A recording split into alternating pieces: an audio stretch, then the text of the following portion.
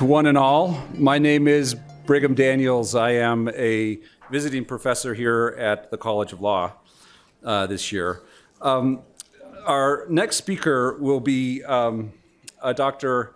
Bonnie Baxter. This speech, is, along with the one given by Kevin Perry a bit earlier, is one of two Stegner lectures that are being held this year, which means these talks will ultimately be published. We're grateful for all the work that both of them have put into these lectures.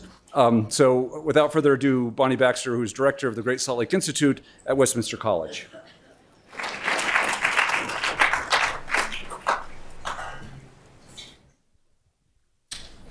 Hi, good morning. Can everyone hear me with this microphone? Good. I move around a lot, so I feel a little stiff with that one. I am going to talk about something I've been paying a lot of attention to, and some folks have alluded to. About 4 years ago, I did write the obituary for Great Salt Lake to get attention to the lake, so you might not think of me as an optimist. But the more that I study the flexibility of the species that live there, I think the more I'm thinking optimistically. And so I wanted to talk about both sides of the coin on when we think about life in Great Salt Lake, both the fragility and the vulnerability, but also the resilience. So the questions that I'm really going to focus on are, what are the threats to the food chains, and what do we predict as this basin gets saltier and drier? What we saw last year was otherworldly in terms of how salty the South Arm got. Can we increase the water in the lake? If we can, will the life rebound? So last November, as has been pointed to, we hit this historic low. And if you look at this line from the hydromapper, this is not good where the biology sits. Do you see we're in the red? And that's largely because of the salinity. So we got to, I'm going to talk about salinity in percent today because I think that's a more accessible number for most of us, instead of molarity or grams per liter or other units. So 19% salt is what we hit in the fall. And that's well at a range for what the biology likes. So I just downloaded this video from the International Space Station. They did a flyover Great Salt Lake a couple weeks ago, and it's absolutely beautiful. But what's stunning about the image is how it shows all the snow. So we are a little happy about this reprieve. Maybe it buys us a little time. We're hoping that the salinity in the lake this summer can come down to about 15%. That still puts us at about the summer of 2021 or so. So we really would like to be better than that. I like to plot the current situation of the lake in the dark blue next to the historic average versus the 1986 high water line, because that's not aspirant. We don't want to go to flooding. What we want is this 4,200 lighter blue outline. So that's really what we're aiming toward. That's our aspiration. And part of the reason is, again, the salinity and how that impacts the biology. So I made this crude little curve just to show you that as you increase salinity, and I think this is my pointer. Yes. As you increase salinity, notice my silly little salt shakers. As you increase salinity, you lessen the biodiversity. So the biodiversity of the ocean at about 3.5% salt is pretty immense, right? You've got animals, you've got all of these incredible life forms living in the ocean. when you get to a salinity that's more like the south arm of Great Salt Lake, you really get to something that's way less biodiverse. You've got microbialites that feed flies, you've got algae that feed shrimp, and then you've got birds that eat those things. So they really are quite simple, these food chains in Great Salt Lake. If you go to the north arm, you really live in a world of bacteria and archaea and these prokaryotic microbes. There also are a host of fungi that we've been isolating, which are kind of fun. But you're in the microorganism world. It doesn't really work well. Oh, and I don't know what happened to that monitor. I didn't do anything. Is everybody okay over there? You can see that one. Okay. Oh, I'm back. Okay, so the south arm of Great Salt Lake is really where this talk is going to focus. Not just because we've now isolated the north arm for a while, but because this is where the food chains really lie that I'm going to talk about today.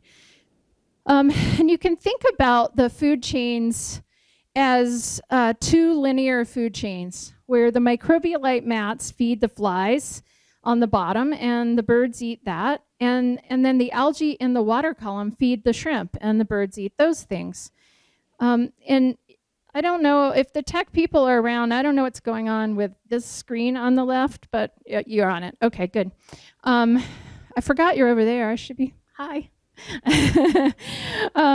So these linear food chains, these really simple food chains, one of the things I want to point out, because I'm really not an ecologist, so I've had to do a lot of reading to think hard about food chains, is that the dependency is really on these primary producers. The biomass is huge with primary producers in the system, and it really matters how well the algae are doing.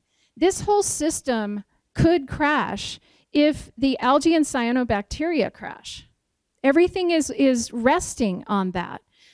So it's important when you study microorganisms to think that you are important when most people don't. Ha ha ha. Okay, this is me sampling at the lake about 10 years ago. I have equipment and a dog, as a scientist should have. And I'm using this image to show you just how green the water is sometimes, or how it was at one time. And in this picture, you can see both the thick microbialite mats, which are kind of dark. They're so thick and heavy that they're really dark in the water.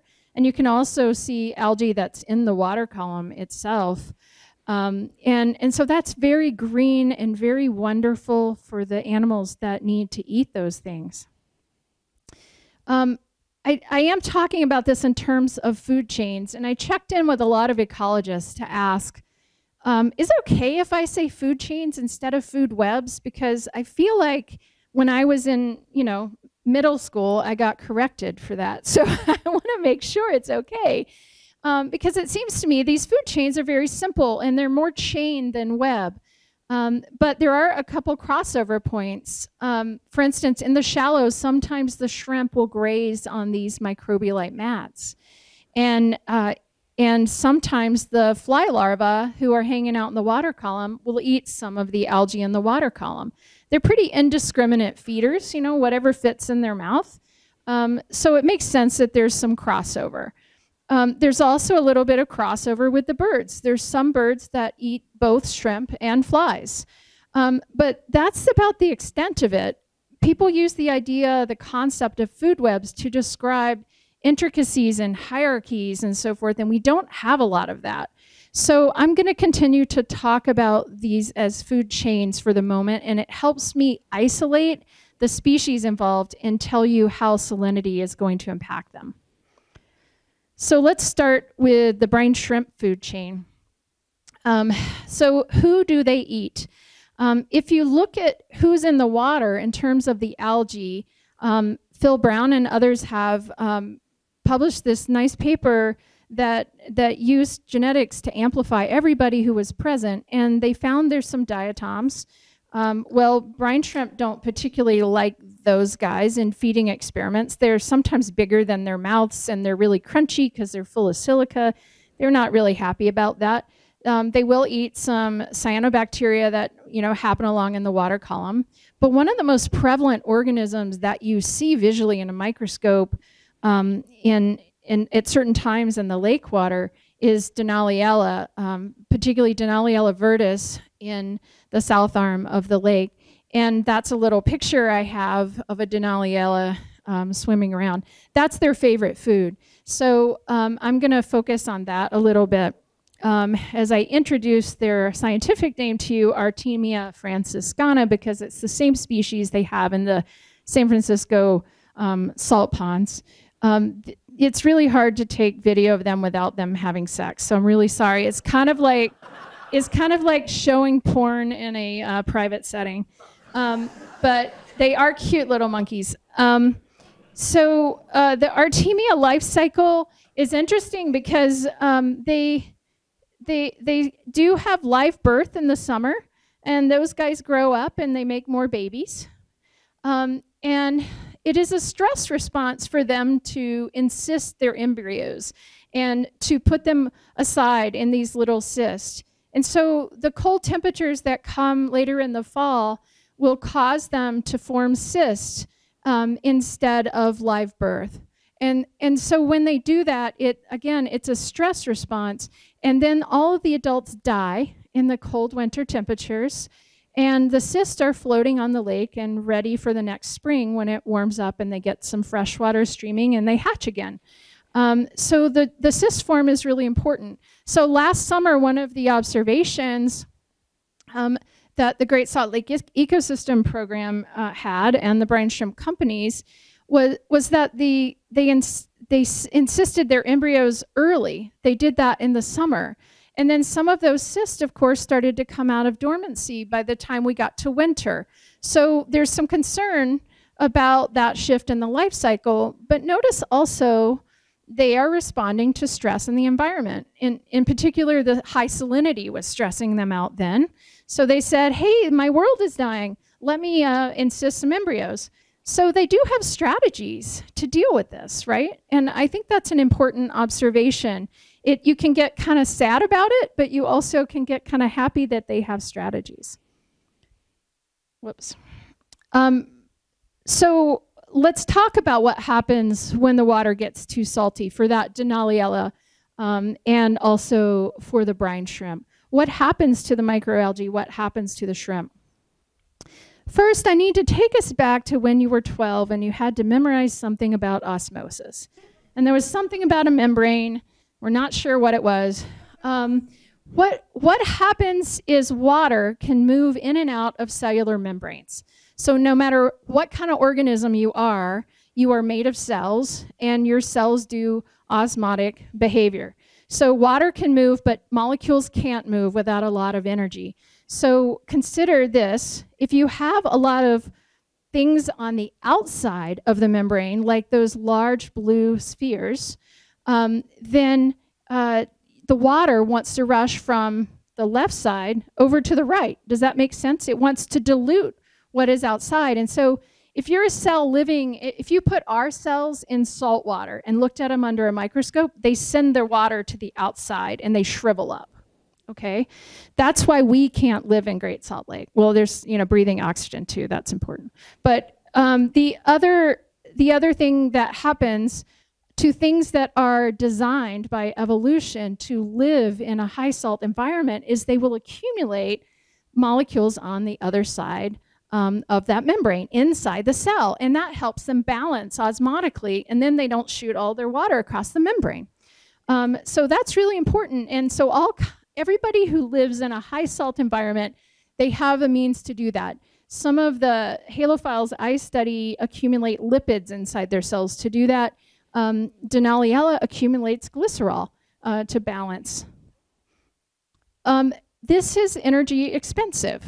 As you go up in salt, you need to make more balancing molecules, right? So it gets really expensive for the cells to turn on all these factories to produce all of these molecules. So it's exhausting to the cells, and they can do that for some time, but I point to time because we don't know what that time course is. So this is why on the south side of the causeway, where this green water lies,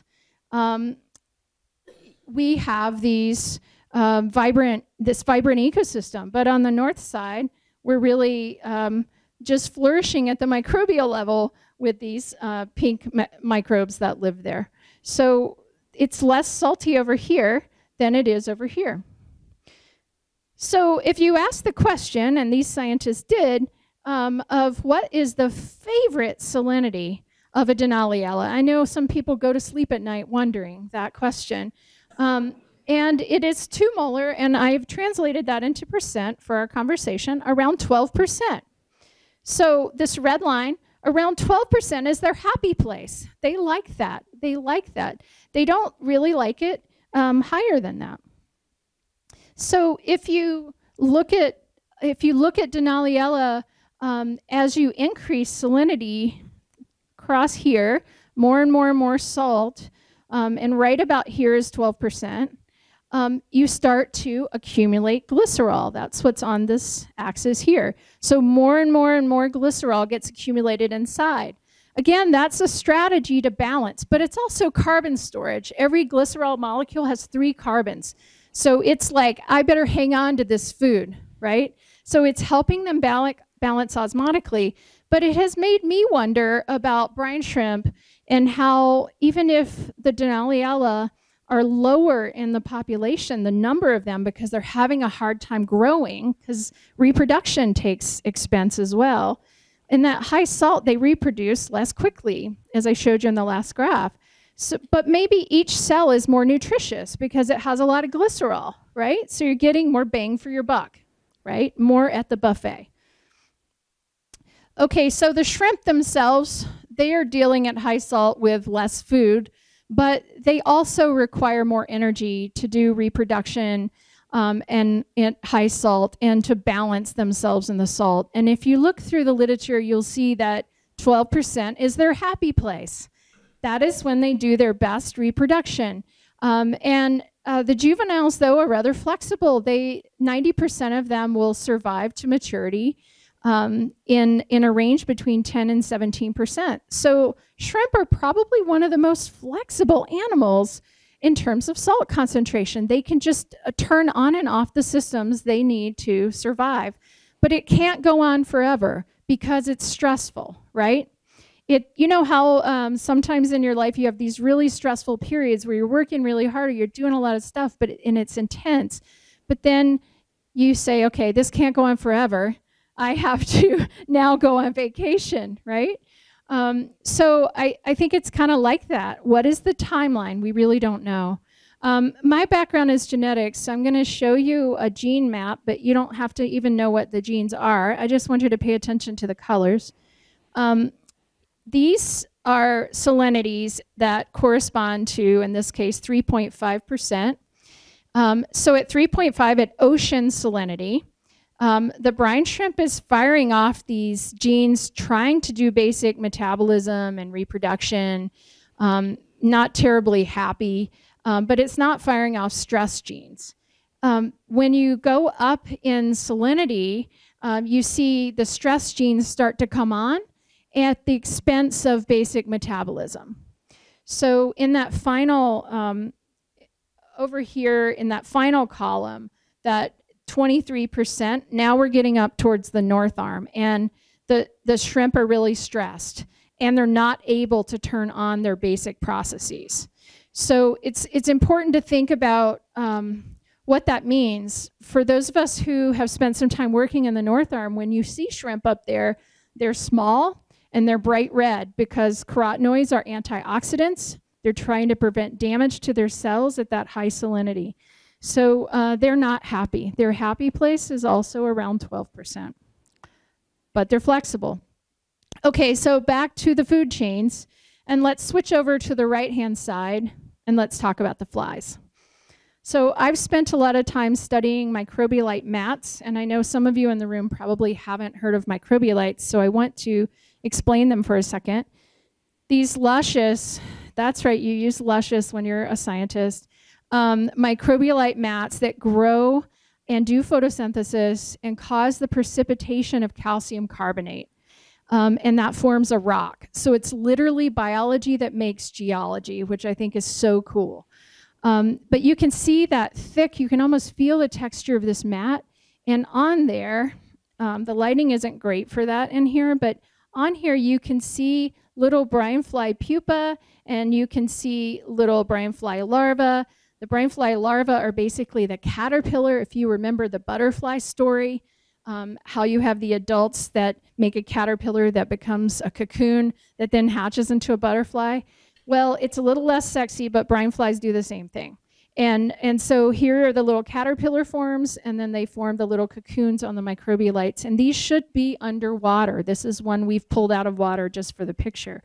This is my student Victoire, and we were out at the lake in the summer of 2021. This is when this was, and you can see the mats. So these microbialite mats should look nice and thick and dark under the water, where they can both feed the brine flies and also provide a substrate for them to make their little cocoons on and pupate.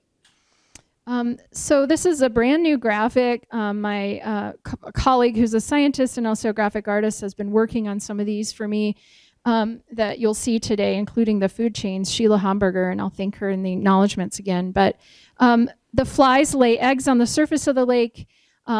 These turn into the little caterpillars. The larvae have a few stages as they grow. They go down to the microbialites and they munch on those cyanobacterial-based mats. And then they pupate, and then this is the coolest part.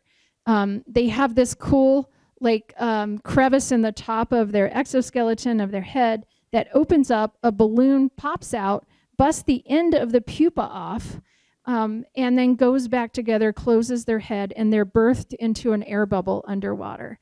And that is just the coolest thing ever. I just picture zombie flies walking around with these balloons coming out of their heads. But anyway, these flies then come up. After all of that work, they are released to the surface of the water, and a bird eats them. So it seems like a lot of energy to put into one's life, until you realize that they spend like 6 to 9 months as a larva and only 3 days as an adult fly. So they're really having all their fun time when they're a larva. So what happens to these mats when it gets too salty? And what happens to the flies when it gets too salty? So we know that the microbialites are very vulnerable to both too salty and too dry, hypersalinity and desiccation. They are in the shallows of the lake because they need to collect sunshine. And so as the lake shrinks, they're being exposed. So they're just vulnerable because of their location, first of all. And we also are seeing, we have studied the structures in the North Arm, and they have no cyanobacteria left in them. So we think they're vestiges from when this was one lake. So we do know they can get too salty and they can die. The question again is timeline. How long can they be at that high salinity? And we know that the beached microbialites will lose their mats on the surface, but we have some experiments now to show that underneath that carbonate, those carbonate granules, those mats can probably replenish themselves, and we're seeing that in the lab. So this is a picture that I took, I don't know, maybe almost 10 years ago now, of these microbialite structures out in the North Arm. And you can just see visually that they're dead. They don't have mats, and they've got salt crust on them, and they're living in this pink water. And what we're seeing in the South Arm now, this was early last summer in June. They were really starting, these were the same structures I showed you with Victoire that were underwater in 2021. And then if you notice, this past summer, this is what happened. The water just was nowhere, and obviously these look dead, but can we rehydrate them? I'll show you that in just a minute. So we published a paper in Ecology a few years ago that looked at microcosm experiments with microbialites, and The optimum was around 10%. We didn't do anything between 10 and 15, but at 15 you can see that it starts to go down. 20 and 25%, I would say, are restrictive salinities. We actually started to lose the mats. They died, and we're measuring chlorophyll as a proxy, for example, and we were measuring DNA of the organisms that lived there. So we had 2 measures of abundance, and they were just going down, down, down. So that salinity is not good. Last year we got to 19%. It makes sense why the mats were dying everywhere we went, because they are probably at a restrictive salinity. So we didn't do 19% in this particular experiment, but I'm pretty sure it's close enough to that restrictive boundary that that's what was happening. So the mats are protected by something called an exopolysaccharide matrix, and it's kind of, I liken it to slime or goo. They extrude this and they become a biofilm, and that helps them capture these carbonate granules and form the rock, but it also protects them. I was just reading a paper yesterday about a cyanobacterium that was sent into space for a space exposure experiment, and it turns out that this the cells on the surface died, but because of that EPS and the layer of cells on the surface, the cells underneath survived. So I think this could be a helpful survival mechanism to protect. And we know that from the literature, it protects against UV light, it protects against high salinity, pH shifts, osmotic shock, all kinds of things. So I think I'm hopeful that these mats can survive in part because of this sticky goo. We got to come up with a better word for it than EPS. We've been isolating this Euhalothece species in our lab, and I'll give a shout out to my student Caitlin Christensen, who's been taking pieces of microbialates and streaking them onto plates and isolating lots of different cultures and trying to amplify their DNA. Our goal is to sequence the genome of a good isolate and to try to probe that for genes involved in resiliency. So we'll look for more in the future on that. So back to this picture of a microbialite, just to remind you, the flies are eating and pupating on this structure. It's a very, very important structure for them. And you can see that this is work by Dave Herbst, who is a brine fly god, and he mostly works at Mono Lake. This is work he did in these salt ponds in the Mojave Desert, actually. And I'll just make this quick. So this isn't at Great Salt Lake, but we can learn from his study. This is his low saline pools. He counted, if you see the blue is larva, the orange is pupa, and the gray is are the adults. And so he counted flies in ponds that were considered low, that were in this range, in ponds that were medium. That's the happy place, remember, the 9 to 12% for many of our species, and in high salinity ponds. And it seems like under the low salinity conditions, they were doing fine. Medium, everybody seems to be good. For some reason, the larvae tended to do better at the lower salinity.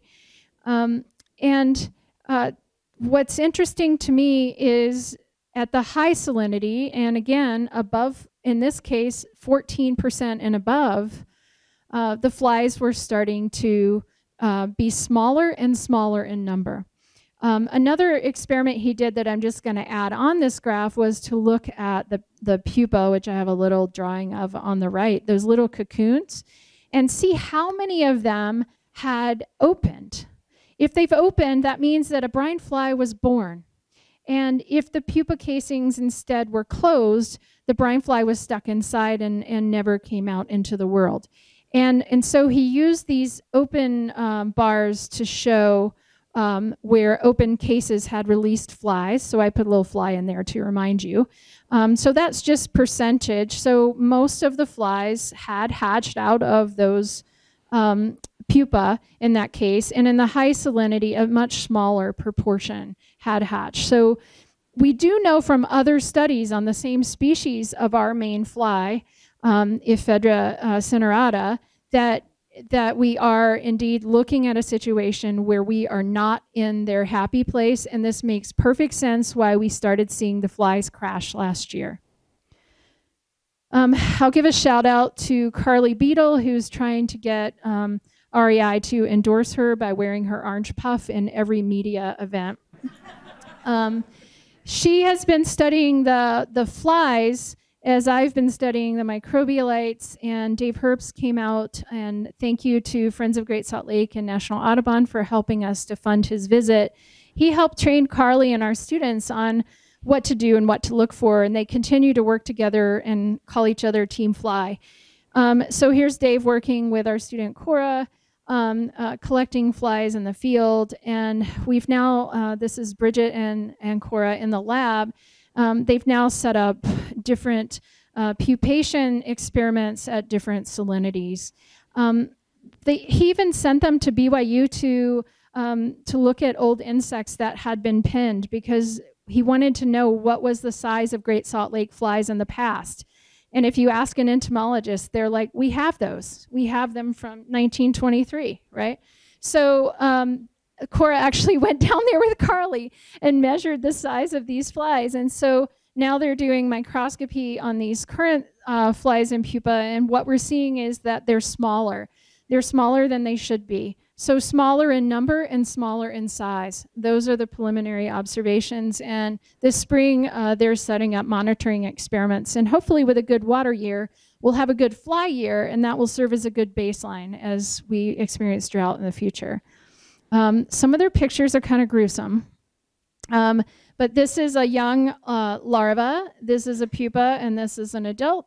And this is a video. You can see the itty bitty larva crawling around, brine shrimp cyst for scale. And this is a pupa at the bottom. You can see how itty bitty some of these early larvae are. And you can watch them just crawl around and eat off the microbialite. Here's a bigger larva. It's really gruesome, really creepy. I want to be one for Halloween.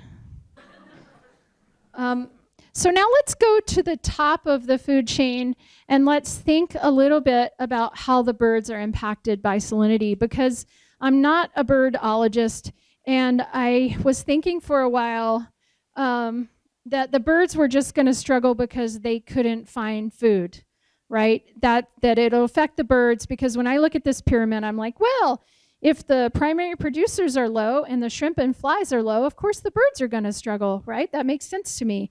But as I started reading more about it, it's more than just food. So first, let's talk about the food.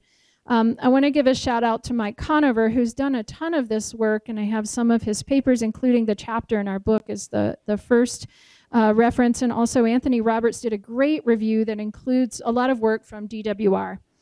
And so altogether, what I've learned, and I've tried to organize this in terms of flies and shrimp. So I've started off with the shrimp eaters. At the bottom are the fly eaters, and I've tried to include what parts of the life cycle the birds are eating. And thank you to National Audubon, particularly Max Malmquist, and to John Neal at GSLAP, who've really helped put this together in terms of finding all the references. And I turned it into a graphical representation. I hope it's okay, John. So notice there's some birds in the middle that eat both shrimp and flies. There's some that are wholly dependent on shrimp or wholly dependent on flies, but different parts of their life cycle are represented. These are birds that are here in very, very large numbers. These are important birds. And I think people have thrown around the question, if we have an Endangered Species Act listing in the future, what birds would it be? And the answer usually falls to the eared grebe, who really depends on shrimp and flies, and also Wilson's phalarope. Not redneck phalarope, but the Wilson's phalarope, who very much depends on flies. So we've got to keep the shrimp and the flies healthy, and that means keeping the algae and the cyanobacteria healthy. And that means lowering the salinity of the lake. And how do we do that? Repeat after me. Get water to the lake. All right? That's how we do that. These grebes are so darling. I don't know if you've ever been out on the water and they just come up to you. They think your boat's a big grebe and they talk to you. This is a picture I took of phalaropes. I was actually sampling microbialites. Do you see the flies? Yeah, we didn't see that last summer. This is a gull flying, doing that open mouth gesture. I won't do that dance in front of everyone, but we did invent a dance to show gulls eating flies. So I'm keying this up for John Luft, who's coming on in just a couple minutes, because he's going to talk more about the birds. So the birds are impacted by high salinity, like I said, because of loss of food and also loss of habitat. As the lake is shrinking, their habitat is changing. And I also want to point out that many species require all these different little sub-ecosystems within the lake in order to nest at one spot, feed at another spot, et cetera. And so I think also that's something we don't think about. This habitat is changing as the lake is shrinking, and that's really important. It's not just about the dried microbialites and loss of pupation habitat for the brine flies and the birds that need them to live. I read something about this yesterday about behavior changes that people see birds experience as water gets saltier at other systems, that they have to fly more to get to fresh water, which I thought was kind of interesting. But the thing I'm really learning a lot about is this osmoregulation. I'm really thinking about this a lot lately. And it turns out that birds have to do this too. So many of these water birds have salt glands that helps them take in a bunch of salt water and extrude the salt because the salt isn't good for them. And I've actually had John help me sample salt glands of pelicans out on Gunnison Island, sorry. But we did grow some cool microbes out of the salt glands. That was neat. We just swabbed them. We didn't hurt them. And I'm pointing to their nostrils in the back of their throat because they're in their trachea. Who knew? So salts can accumulate in the bird and they need to get rid of it. And that's really kind of cool. This figure comes from this paper I referenced about all the different ways that birds can deal with salt. So to end this, I just wanted to mention the resiliency and flexibility that I've already talked about. That EPS, that goo that is secreted by cyanobacteria, could be helpful. Accumulation of the glycerol and the microalgae. The invertebrates have their flexibility in terms of brine shrimp reproductive flexibility. Brine fly have refugia, and I didn't really talk about that, but Sam, some of us and others have talked about groundwater around the lake coming up in little pools and making less saline pools where the brine flies can kind of hang out when the main body of the lake gets too salty. And then when the water comes back into the lake, they can rehabit that system. And birds obviously have flexible mechanisms for getting rid of salt and diet switching and so forth. But again, what is the recovery timeline? We know from work that Carrie Franz has done that my lab helped with, we have a paper that's been submitted that hopefully will be accepted soon. We know that we can rehydrate these microbialites and bring them back to life. So there's enough cyanobacteria after a few months. And even if they get too dry, but how long? How long? After a few months, yes, we can bring them back to life. This is a picture from Gunnison Island. These are some microbialites that are both too dry and too salty. We know that decades is too long, right? So we've done that experiment. Decades is too long. Months, we can bring them back to life. So the key take-homes for me are that a declining lake really means a reduction in habitat and food, and that high salinity can cause osmoregulation stress. And the timeline is uncertain. And I'll give a shout out to the wetlands really quickly. I didn't talk about the wetlands. I'm just talking about the open water. Also, another thing you read about when you read about trophic levels is concentration of toxins, and that's something also to consider when we're talking about food chains. So I'll just thank everybody. Carly Beadle, our team flag captain, and our students, Sheila Homburger, who did the food chain and life cycle graphics for us, and our collaborators that we're working with right now at various institutions. So, and lastly, on the bottom are our funding sources. Thank you so much.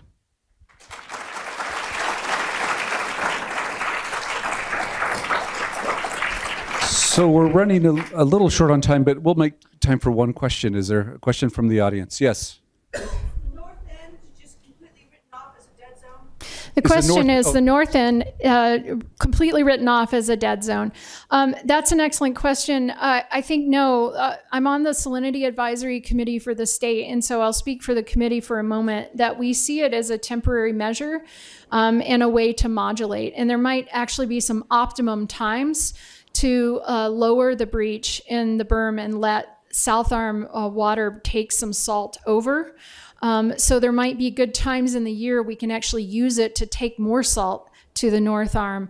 But right now, because it's been a long time, decades, since there's been a vibrant ecosystem in the North Arm, we think that's necessary to protect the birds and the life in the South Arm. All right. Thank you so much. Yeah.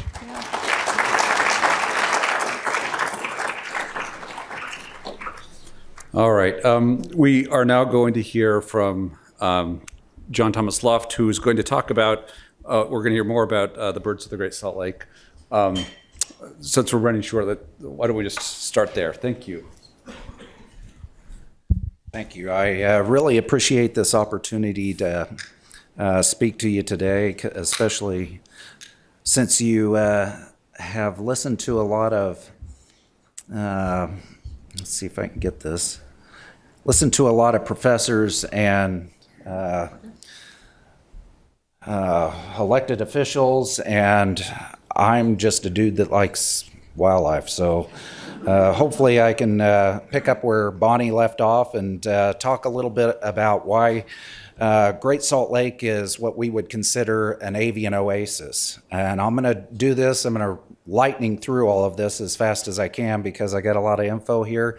But I'll run through a year at Great Salt Lake, and we'll just go through each of the seasons. So we'll start off with the spring migration because that's right where we're at right now. We see a lot of birds coming from their wintering grounds, headed towards their where they want to breed. So some of those birds will have their destination here, and a lot of them will be just traveling through. Great Salt Lake is centered in or affiliated with the Pacific Flyway. About 1 billion birds use that flyway, and it's important to where Great Salt Lake is located. It's a key to habitat integrity of the Pacific Flyway. And what I mean by that is it's located in this cold desert region where water features are few and far between.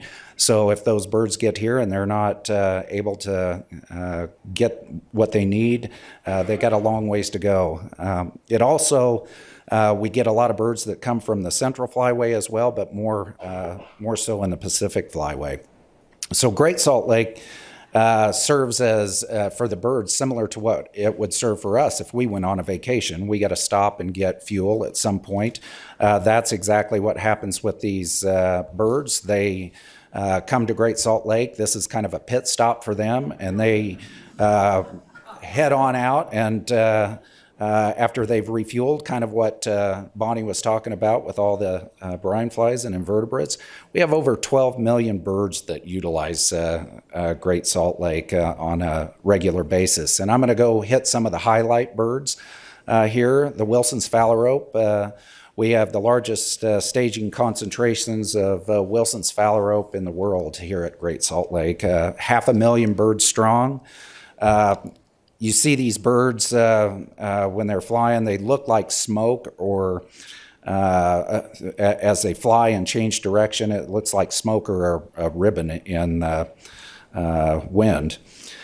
So these birds, we had a Ph.D. student that, well, she's a doctor now, and she identified both Ogden Bay and Farmington Bay as crucial habitats for these, for the phalaropes. Unfortunately, in fact, in the middle of her study, Ogden Bay basically went dry, and we just didn't see the birds there the second year of her program. And basically Farmington Bay has gone dry over the last decade as well. So we're reducing the amount of habitat, and this is what they're feeding on, just like Bonnie said, the brine flies. And that fuels them for their thousands of miles of journey that's ahead of them.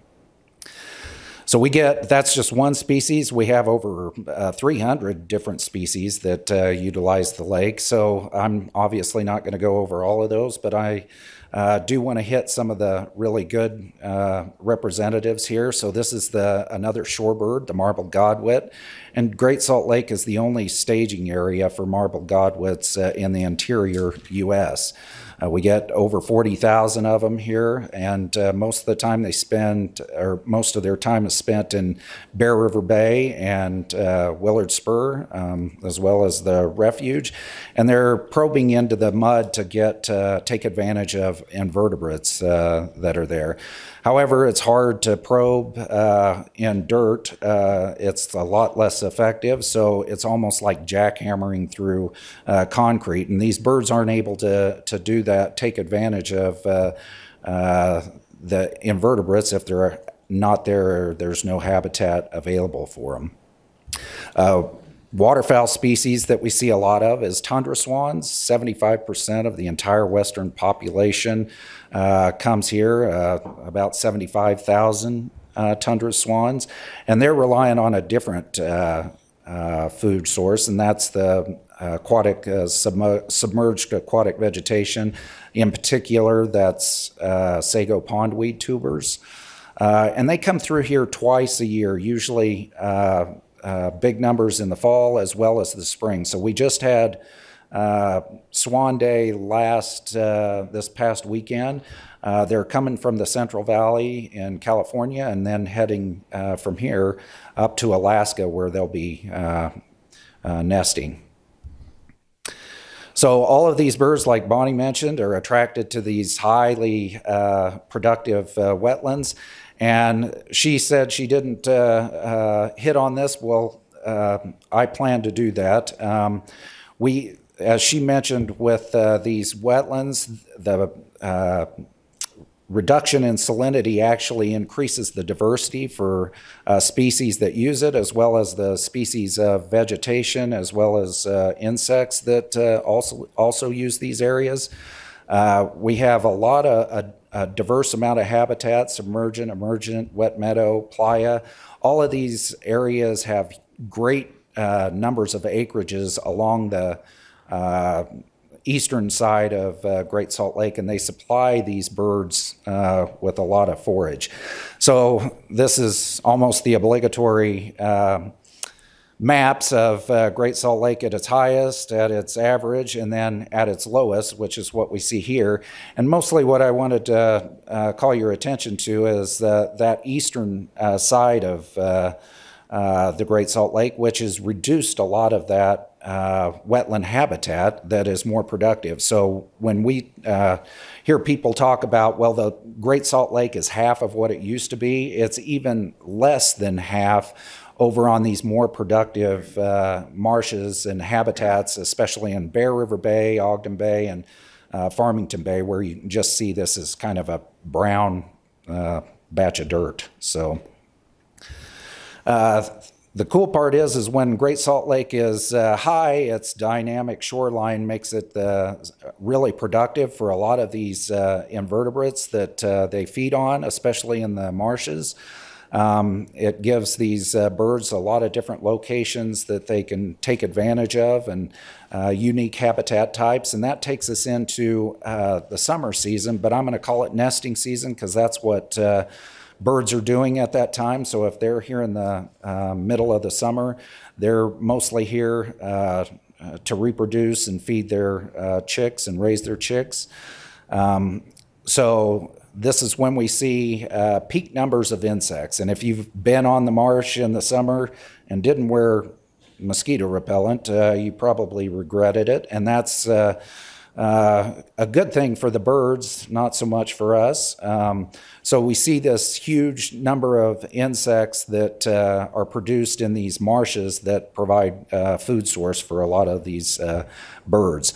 Then, like Bonnie was talking about, this is the microbialite habitat. It's not homogeneous throughout the lake. It's just around these edges. So this red indicates where microbialite habitat is located.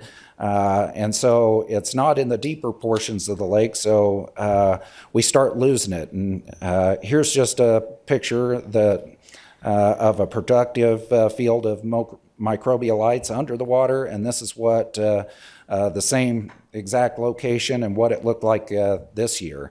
And so I think Dr. Perry mentioned this as well, as the brine fly life cycle relies on these microbialites. They attach to these in the middle of the winter and then do exactly like Bonnie says. They hatch out, and this is usually clouds and clouds of these brine flies pop out in the summer, and they are food for everything. I do disagree with what Bonnie said. If you're out on the shoreline and you see these clouds of brine flies, they don't bite you. All they do at this time of year, so she mentioned that they have their most fun when they're in the larval stage. Basically all the adults do are mate, so I would say that's when they probably have the most fun. So that's a high source of protein for these birds. The other thing that's been mentioned is the high salinity, and this looks like a really busy graph, but and all of these different colored lines here are different, represent different years. We've been measuring salinity for a long time, but I'll just direct your attention to the dark lines. The black one is actually the average of the salinities that we see. And then the red is what we saw this year, so far exceeding any value that we've had in the past. And that impacts both zooplankton that are in the south arm of the lake, which is the brine flies and the brine shrimp. So that has an impact on these nesting birds. So a few that are, I'll just highlight a couple of birds that are, this area is really important for. Gadwalls, this is the largest breeding ground for gadwalls in the western U.S., 40,000 strong. A lot of times we get quadruple that when they're migrating. Farmington Bay is one of the most productive areas for gadwalls, and you can see from this map that basically Great Salt Lake is kind of a hub for the gadwalls. Can't talk about birds without mentioning pelicans. They're the most obvious one that you see when you're an easily identifiable.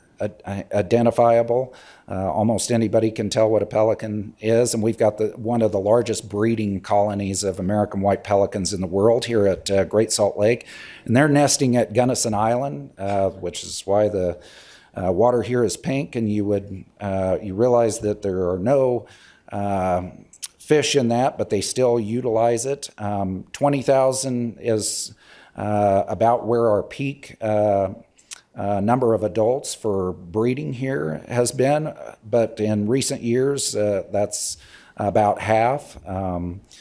So the reason they use this, even though there's no fish, is because the island is protected. The Division of Wildlife owns the island. There's a 1 mile halo around it, so people can't go on there.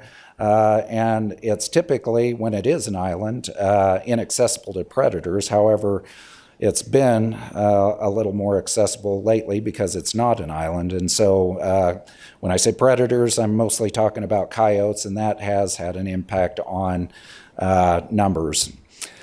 So not only do we get the pelicans that breed on Gunnison Island, but these marshes along the Wasatch Front that we manage for waterfowl habitat also have a lot of carp in them. And so we get non-breeding pelicans that come here. So pelicans don't reach sexual maturity until about the age of 3. So a lot of these birds just come here just for the good food. And it takes a pelican chick, it requires about 150 pounds of fish for it to raise, or once it hatches, to be able to fly and reach fledging age. And so that's a lot of food over the course of the summer. And these adult pelicans have to travel sometimes great distances. Typically, they would like to feed close to their nesting grounds, and that would be Bear River Bay or Willard Spur or some of the marshes, but we've put satellite transmitters on these and been able to track them to different places, and they go over 100 miles to get some of their fish for their young.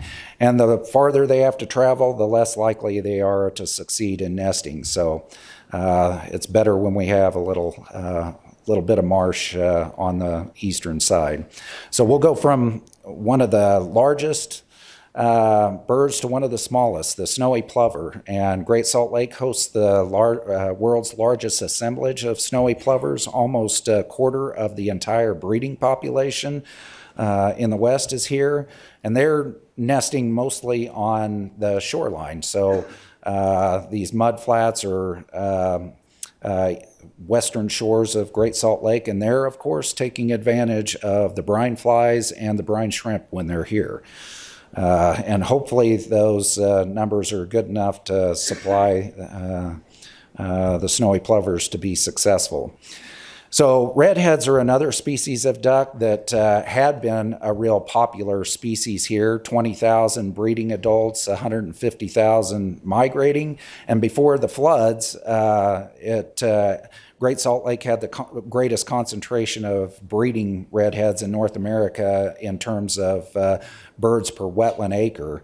Unfortunately, after the lake receded, it diminished a lot of the habitat for redheads, so that's a loss of nesting habitat due to the expansion of Phragmites.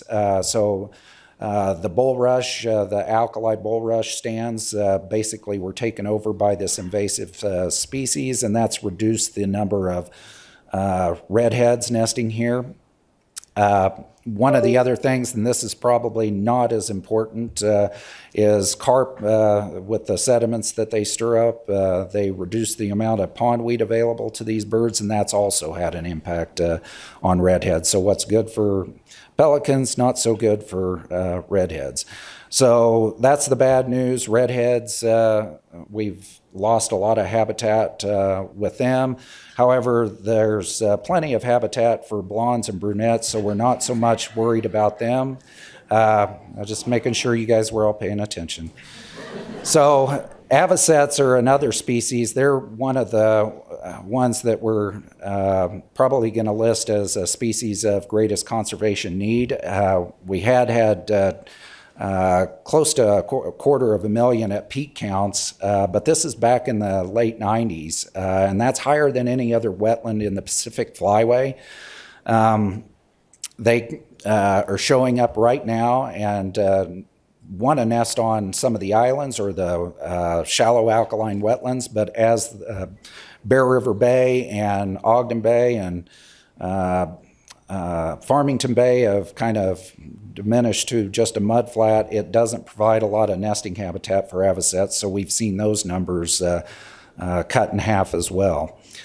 So Farmington Bay has been a kind of a stronghold for avocets, and we're just not seeing as many nest here. So which state has the most California gulls? You would think it's California, but it's not. It's Utah. We have the largest breeding population of California gulls in the world, so maybe we should switch the name to Utah gull, I guess. We've had documented 160,000 breeding adults, and if they're successful, they usually about double that number. But they're mostly nesting on these islands, and right now there are no islands on Great Salt Lake, so their success has been reduced considerably.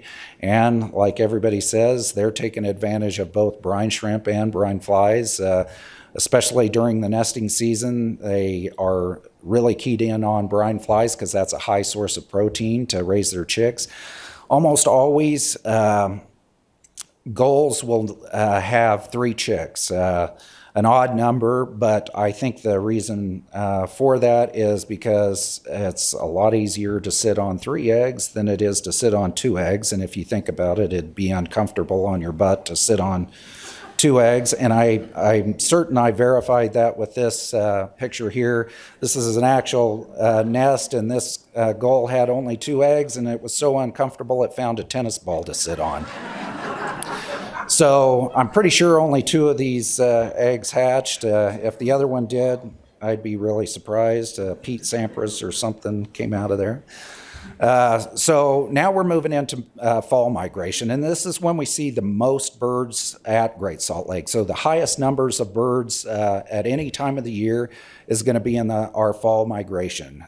This is when Great Salt Lake is really productive, both out on the lake as well as the marshes, and we see the most numbers of shorebirds at this time. So not only do we peak in diversity of species of shorebirds, but we also just see the sheer numbers at this time of year. Not only do we get a lot of shorebirds, but this is, of course, waterfowl season as well, so we see a lot of ducks, a lot of times between 3 and 5 million. Or it had been between 3 and 5 million when we also had water in the lake. And this is a picture of a green-winged teal.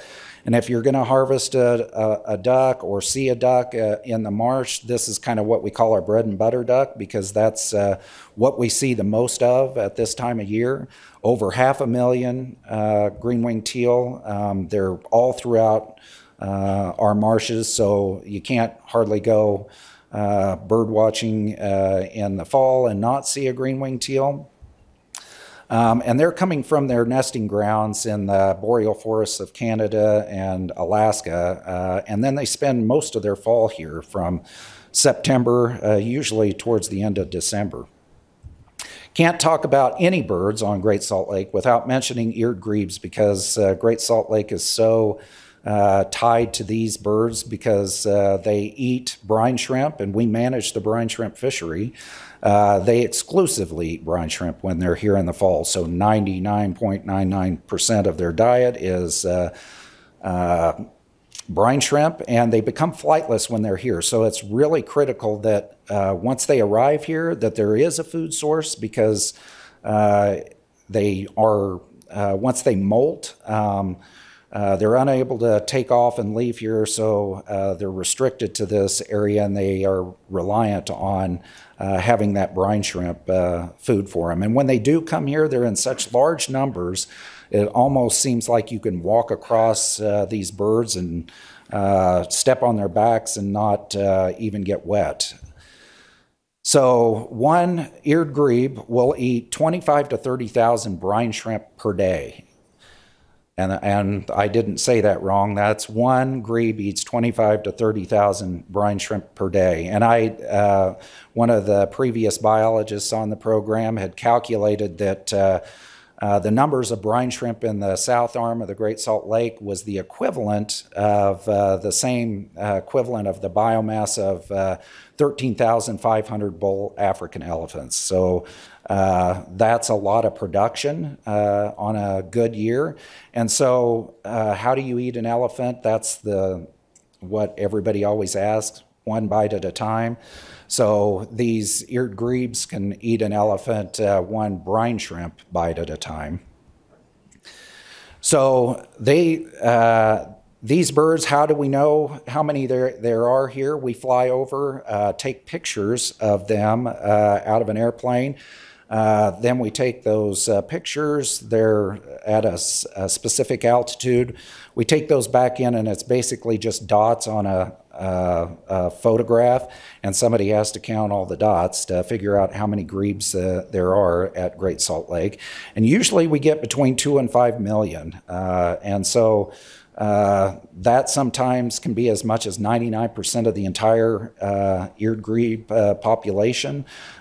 So 5 million eared grebes eating 25 to 30,000 brine shrimp a day for about 3 months out of the year is a lot. So I don't know how many. That's a lot of zeros. So my calculator didn't go that high.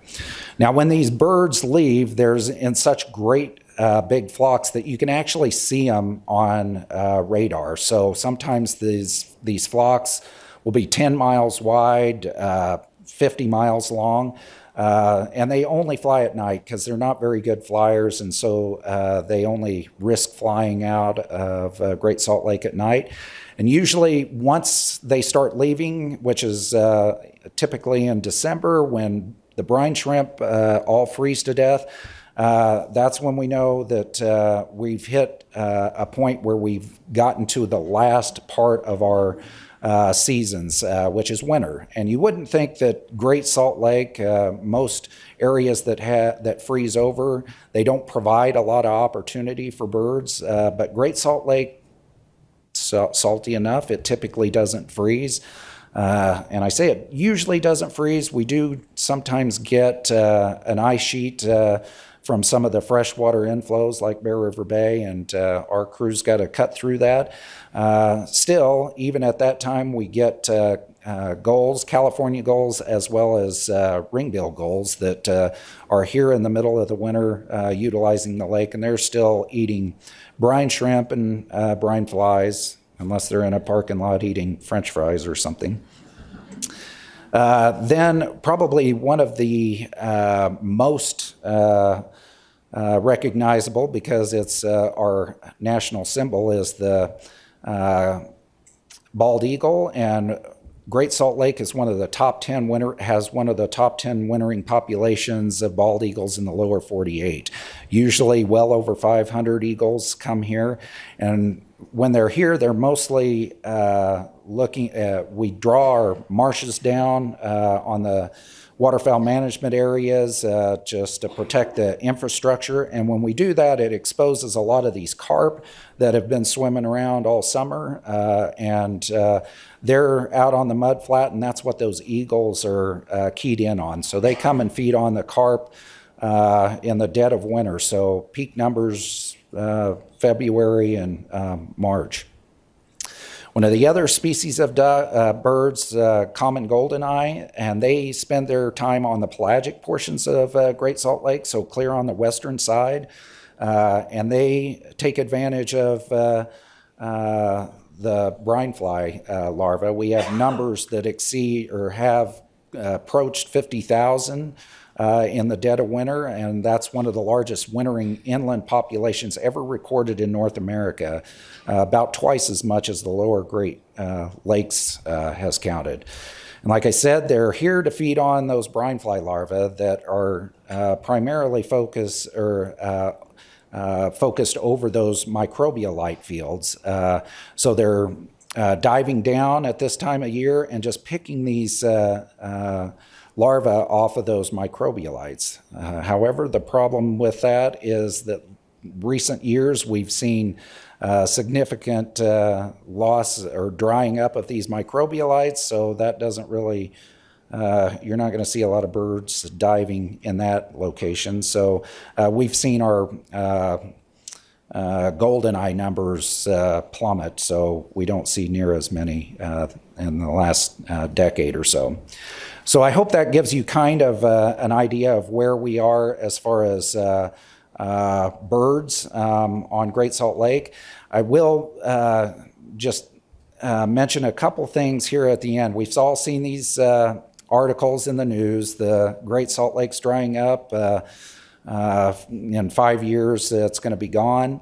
I just wanted to kind of mention, and I think Dr. Perry and everybody's kind of mentioned this a little bit. We've faced these crises before, and just as an example, in the early 1900s, these water diversions, and I think Sarah mentioned this too, these started to deplete our wetlands. So as we started making canals and things, we started seeing our wetlands drop and then huge botulism outbreaks. And as a result, our legislature at the time appropriated money to purchase public shooting grounds to protect it as a wetland, and one of the, I think the first ever waterfowl hunting grounds purchased by state money.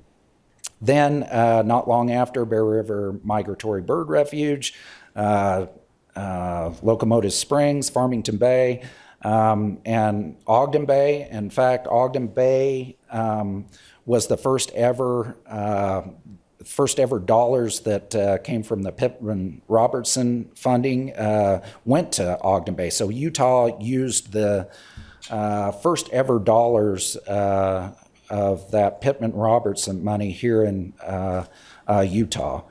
So those things occurred in the early 1900s. Utah recognized that there was an issue, and we met that crisis and were able to overcome it. Similarly, earlier on in this in the early 2000s, we started seeing habitat loss here as well. And this is a photograph of Phragmites, which is encroached on a lot of habitat, as well as all throughout the watershed. And Great Salt Lake, or Utah, started what was called the Watershed Restoration Initiative, or WRI. And its intent was to increase watershed health and biological diversity, improve water quality and yield, as well as promote opportunities for sustainable uses of natural resources. So this program has, and I looked it up just recently, there's been over 2,500 projects completed to over about 2.5 million acres have been treated, and $350 million spent on this program. And that's state, federal, private, conservation groups, all contributing to improve the watershed. So again, there was a crisis, and Utah did something about it. For our part, we've had treated a lot of Phragmites in our WMAs, 50,000 acres, to where it's been reduced to about 20% of its of what it originally was. And it's also, this money has also been used for the sedimentation projects and building up islands to create habitat for nesting birds. We've also taken advantage of it to rebuild some of the dikes that were washed out in the 80s, as well as provide new units built on our WMAs. And not only that, but sometimes when private lands are up for sale, we've used that money as an acquisition for that. So again, a crisis averted utilizing, and we've actually had calls from a lot of other states asking how did you implement this program and get everybody on board, because it spans a lot of different groups. One of the last things that I'll mention is we had an issue in the 90s with the commercial brine shrimp fishery taking off. There was a potential for this becoming a concern for over-exploitation of this resource, and then have it impact wildlife.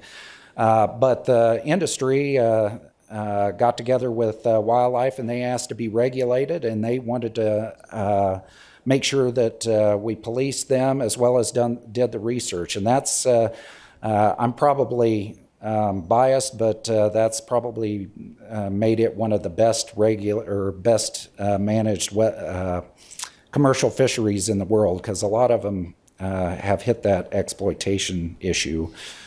So as a result, Great Salt Lake supplies still about 40 to 50% of the worldwide demand for brine shrimp. So it's successful as far as industry goes. And I would say 5 million eared grebes that have full tummies can't be wrong.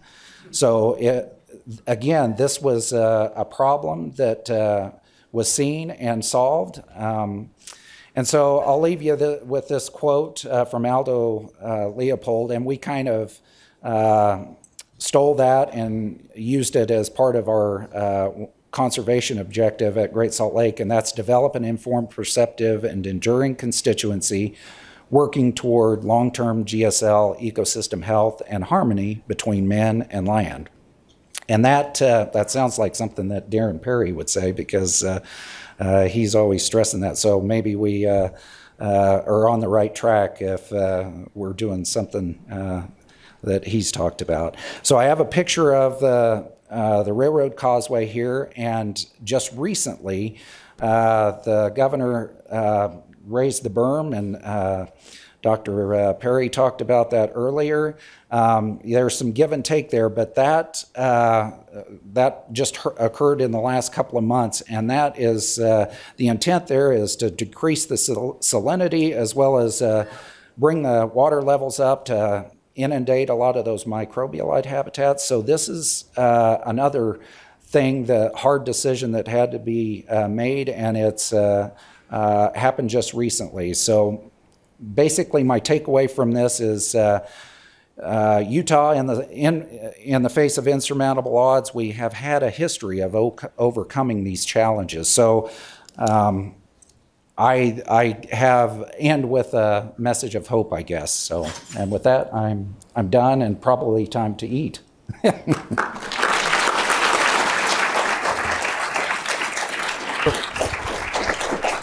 Let me just ask a question or two here from our Slido. With regard to bird migration, are bird deaths tracked at the Great Salt Lake Park or at the southern end of the lake? And then its follow-up there, has it increased as the lake has shrunk or has become more salty? Okay, so let me get to the first one. So bird deaths tracked. The only way that we track any deaths is if there's an outbreak. So if we actually see birds like dying from botulism or cholera, and actually this year we did have some birds that were succumbing to avian flu, and we collect those as quickly as we can, and then we take those in and have them tested at USU and find out what they actually have. So that's the only way we track deaths. We track the populations through monitoring and the surveys that we do, so we can see trends for the different species throughout time. And I'm sorry, what was your other question? I think it's okay. Have they increased as the lake has shrunk or become more salty? Okay. So one other question here. Do you expect a shortage of food for birds in the spring, given the issues that Dr. Baxter has described with brine shrimp and brine fly reproduction? If so, to what extent?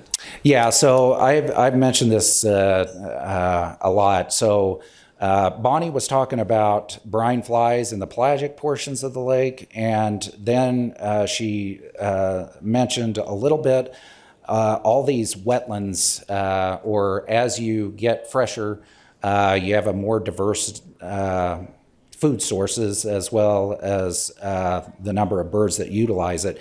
So really what's keeping us hanging on for a lot of these birds is these managed wetlands, the impounded wetlands, because the bays are essentially gone. So you don't have Bear River Bay, Ogden Bay, and Farmington Bay, and those were a huge, that alkaline mixosaline areas were a major place for a lot of these birds to spend their time, and we just don't have that now. And then obviously I expect to see impacts due to the lack of microbialite habitat and ultimately a loss of brine flies. Like, you know, when you walk out on the edge of the lake and you don't see them, that's actually a problem. All right. Well, thank you very much. Let's give them